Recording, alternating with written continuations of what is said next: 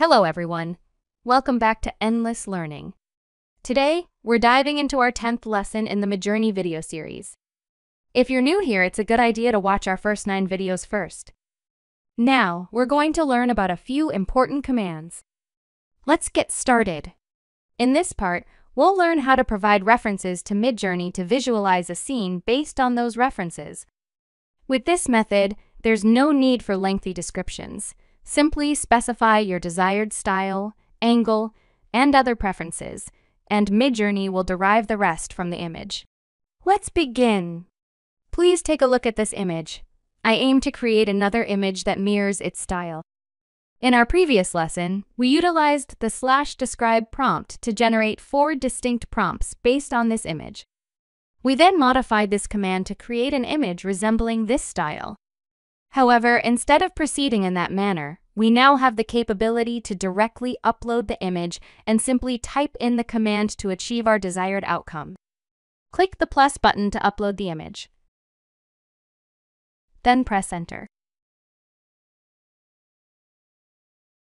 Once the image is uploaded to the Midjourney server, type /imagine, drag, and drop the uploaded image, and describe what you wish to create.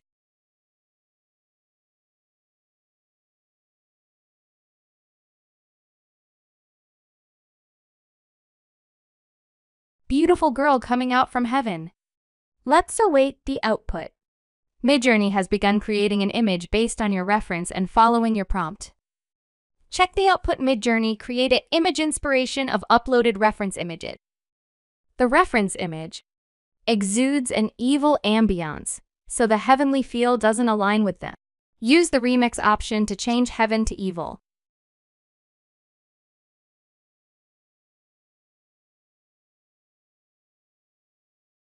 Therefore, I've adjusted the prompt from heaven to evil. And now the image successfully captures the intended mood. Midjourney has crafted an image inspired by your reference. It has successfully generated an image in the style you requested. Before we wrap up, I want to remind you to like, share, and subscribe to Endless Learning for more insightful tutorials like this one. Your support helps us create content that empowers your learning journey, and we're always looking to cover new topics that interest you. Have any questions or suggestions for our next video?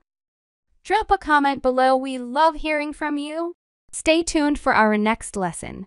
Thank you for watching, and as always, keep pushing the boundaries of your knowledge. See you in the next video.